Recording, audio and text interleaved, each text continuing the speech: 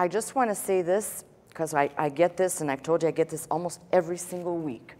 This ministry is supported by your tithes and offerings. We do not promote, I don't sell, there isn't anything here, we're not raising money. Even some of the old-time people have said, well, you don't even do projects or secrets like Dr. Gene Scott used to do, and that's correct. I believe that if people are taught and enlightenment begins to come, we'll call it higher education from this book, there should be a response. There should be desire to participate.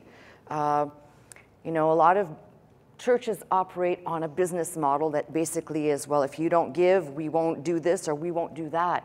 I've said to you, this ministry, this entire ministry, has functioned basically by the grace of God and saying, I'm trusting the people who are able to respond to do their part. I haven't ever begged people or said, if you don't.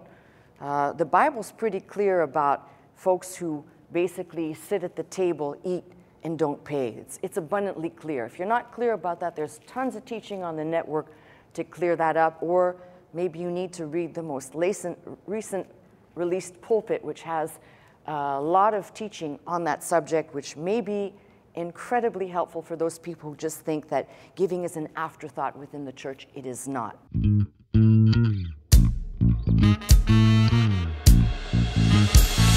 To this house, magnify the Lord, lift up holy hands, our hearts in one accord, worship and bow down before Him, exalt His name today.